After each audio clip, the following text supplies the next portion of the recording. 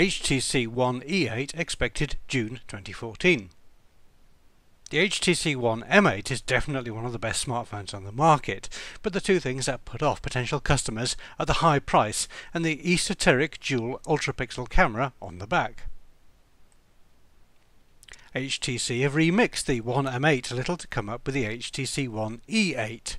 Although it retains most of the features of the M8, it replaces the M8's camera with a conventional 13 megapixel one, and the case is now a brightly coloured polycarbonate rather than the exquisitely crafted metal of the M8.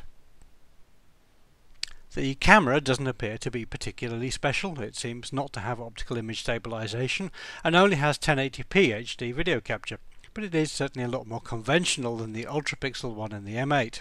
And as with the M8, there's a 5 megapixel one on the front as well.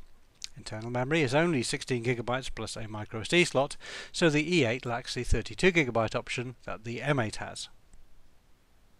As far as we can tell, everything else is identical or very similar, including the 5-inch 1080 by 1920 pixel screen, the 2.5 GHz quad-core processor, 2GB RAM, 2600 mAh battery, LTE support, Android 4.4, and all the usual features. Available colours are polar white, electric crimson, Maldive blue and misty grey, which looks like it has gold highlights. Pricing is a key factor here, and there are whispers that this could be substantially cheaper than the One M8.